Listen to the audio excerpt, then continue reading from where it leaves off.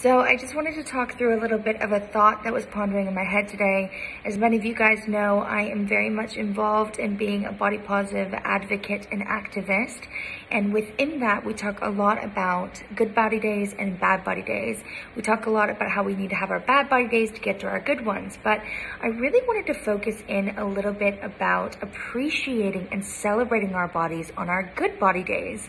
You know, this past 2 weeks, I've really noticed myself living and breathing that my body does not define me, yet I appreciate and love all that my body is and what it does for me.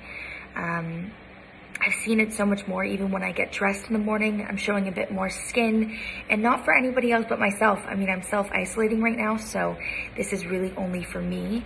But it's really important to celebrate and love our bodies without looking and seeking for validation. So instead of posting a photo or sending a sexy photo to your loved one, doing it for yourself. I woke up this morning and I got out of the shower and I looked in the mirror, my naked body, and I said, wow, I feel sexy, I feel beautiful, I feel good. And I let that process in my mind. And I thought, God, I'm in a great place. And I want to acknowledge this great place. And I want to thank this great place. Because it feels good to love my body, to celebrate my body, and to really celebrate it even in fashion.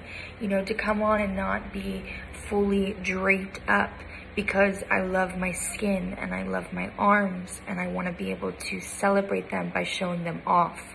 So it was just a little bit of a thought, but on the days that you love your body and you look in the mirror and you see the beauty in all that you are, remember to acknowledge that and don't feel shame in telling the people that are around you or even telling yourself. Okay. Love you guys. See you soon.